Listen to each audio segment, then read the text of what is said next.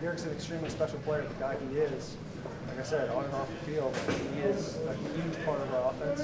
And I think that's a big deal. When you want him back, you try not to say anything that'll put that chalkboard or bulletin board material.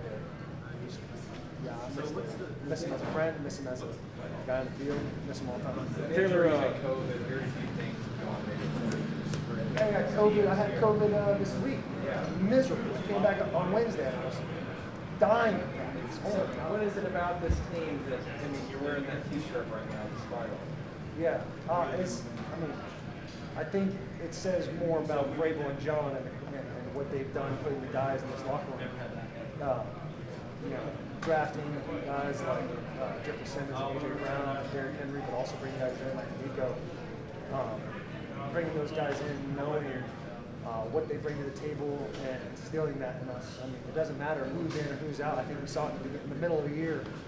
There were times when we played games and it's like, you're picking up dudes off the street and you're like, hey, we need 11 dudes to be on the field this time, And those guys took advantage of their opportunities. They're still here. And I just think it says a lot about John and Vrabel, but it says a lot about those guys that had to come in a short week to learn the playbook and run the plays. It's not an easy thing to do. Franchise hasn't won consecutive divisions since 60-61. I don't know what the AFL East was like, but it's kind of new stratosphere for you guys. Yeah, I just think that's this team gets better every single year, and I kind of look forward to John and Vrabel bringing guys that are going to help our continued success and taking it one week at a time. But we can tell even during the season, shooting ourselves in the foot too much, losing those games we shouldn't lose, ball security, all that stuff.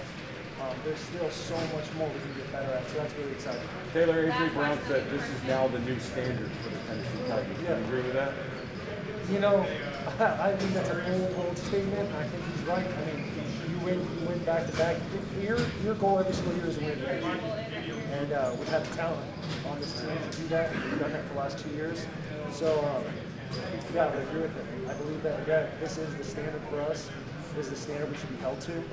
And continue to hopefully have success in this postseason as well.